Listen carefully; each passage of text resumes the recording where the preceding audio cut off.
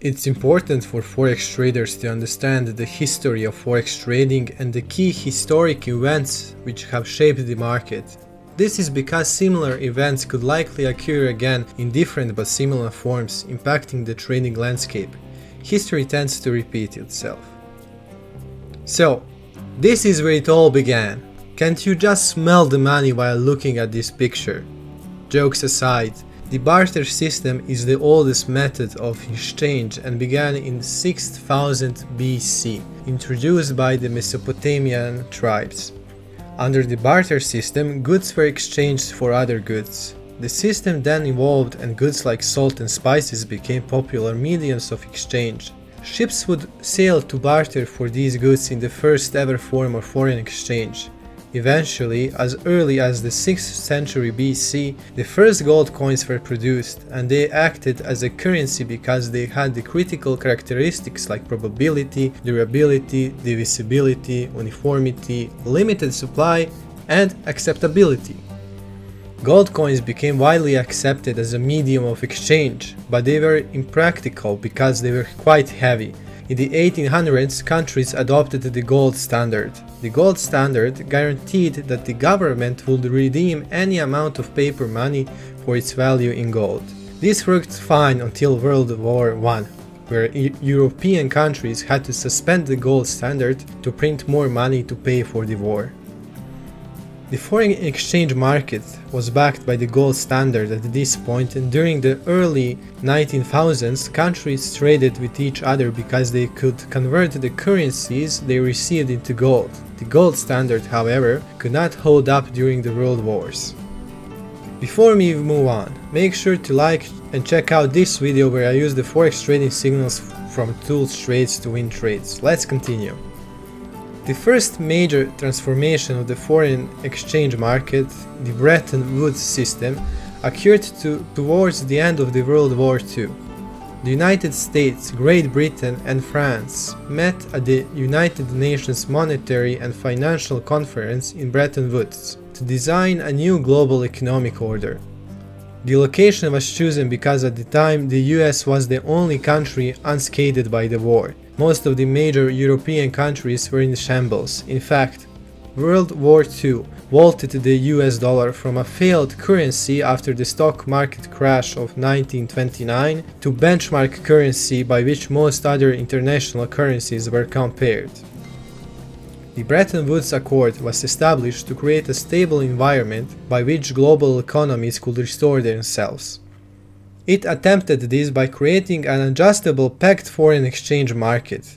An adjustable pegged exchange rate is an exchange rate policy whereby a currency is fixed to another currency. In this case, foreign countries would fix their exchange rate to the US dollar. The US dollar was pegged to gold because the US held the most gold reserves in the world at the time. So foreign countries would transact in the US dollar. This is also how the US dollar became the world's reserve currency. The Bretton Woods Agreement eventually failed to peg gold to the US dollar because there was not enough gold to back the amount of US dollars in circulation, because the amount of US dollars in circulation increased due to increased government lending and spending. In 1971, President Richard Nixon ended the Bretton Woods system, which soon led to free floating of the US dollar against other foreign currencies. After the Bretton Woods Accord came the Smithsonian Agreement in December of 1971, which was similar but allowed for a greater fluctuation band of the currencies. The United States pegged the dollar to gold at $38 per ounce, thereby depreciating the dollar. Under the Smithsonian Agreement, other major currencies could fluctuate by 2.25% against the US dollar, and the US dollar was pegged to gold. In 1972, the European community tried to move away from its dependency on the US dollar. The European Joint Float was then established by West Germany, France, Italy, the Netherlands, Belgium and Luxembourg. Both agreements make mistakes, like the Bretton Woods Accord, and in 1973 have collapsed. These failures resulted in an official switch to the free floating system. In the early 1980s, the dollar had appreciated greatly against the other major currencies. This was hard to exportees, and the US current account subsequently ran a deficit of 3.5% of GDP. In response to stagflation that began in the early 1980s, Paul Volcker raised interest rates, which caused a strong US dollar at the expense of the US industry's competitiveness in the global market.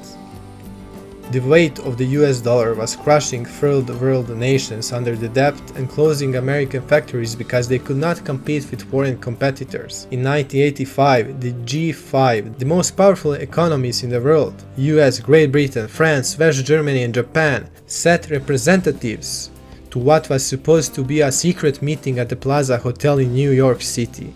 News of the meeting leaked, forcing the G5 to make a statement encouraging the appreciation of non-dollar currencies. This became known as the Plaza Accord, and its reverberations caused a precipitous fall in the dollar.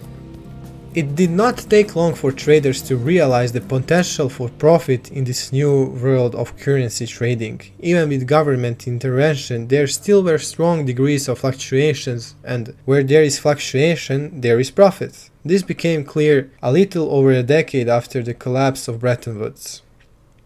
After World War II, Europe forged many treaties designed to bring countries of the region closer together.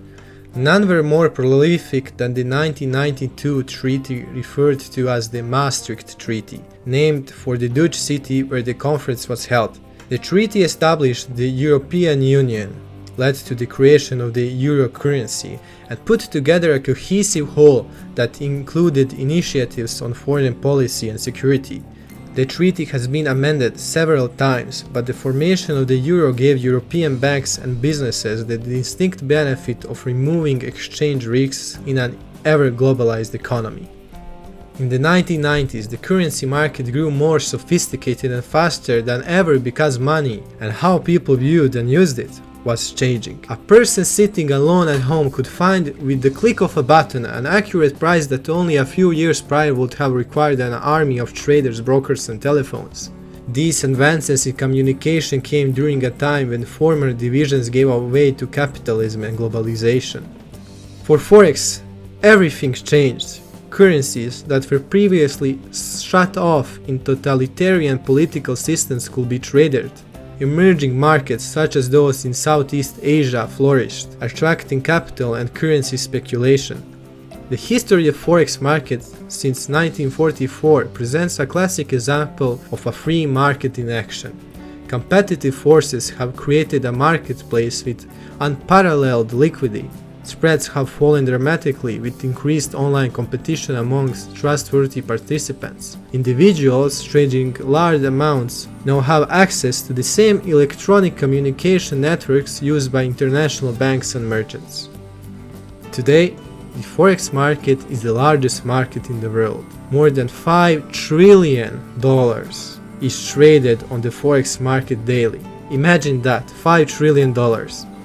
The future of Forex is shrouded in uncertainty and is ever-changing, leading to everlasting opportunities for Forex traders.